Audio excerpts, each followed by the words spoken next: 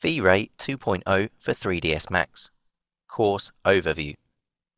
This course has been created to provide a solid understanding of the tools, concepts and workflows you will use on a daily basis when producing professional quality work using the V-Ray rendering system. Carefully staged to allow a thorough understanding of the processes V-Ray uses to generate an image, we begin simply, working gradually through the various features of V-Ray, sometimes in isolation, sometimes combined, using simple test scenes and generally fast render times. Once we have covered these tools, we finish with 3 example case studies of full studio level projects, where we will put what we have learnt into practice and cover the methods used to optimize and troubleshoot large, complex projects. We will start with a tour of the interface, so you have an idea where various features are located in relation to each other, before introducing the cornerstone of the V-Ray rendering system, the various advanced lighting engines. These will initially be covered at a sufficient level to allow most project types to be approached. Once we have the ability to produce a nicely lit scene, we then proceed to the V-Ray material system and how to texture your models. In this section, we cover all of the major V-Ray material types and look at reflection, refraction and transmission of light, along with more specialized material effects such as dirt mapping, dispersion, subsurface scattering and even ray-traced Boolean effects. We will also look at ways that the V-Ray material and object properties can be used to change the render time behavior of a scene geometry. After covering the material and texturing options available to us, we move on to some of V-Ray's specialist geometry types, covering displacement, fur, and the endlessly useful V-Ray proxy object.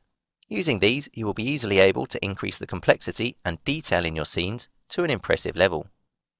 We then move on to cover the various environmental effects that V-Ray provides, covering caustics, volumetric fog, toon rendering, and lens effects. With these tools, it's possible to add a great deal of realism or an extremely stylized look to your productions. At this point, we have most of the tools necessary to produce a good image or animation, and are hopefully quite comfortable moving around the V-Ray interface. We will then dive deeper into the technical aspects of V-Ray's unified DMC sampler system, and look at how we can use the tools available to balance render quality against speed, and learn the various setups to deal with the different rendering situations. We may have covered all the tools necessary to produce great images and animations, but to really appreciate the power of V-Ray, it's necessary to go a step further and use the tools we have tested together to produce compelling work. This will be achieved through 3 case studies, designed to reflect the level of detail and quality necessary for a demanding client. They differ somewhat from real production jobs in that they are also a demonstration of what can be achieved using V-Ray alone.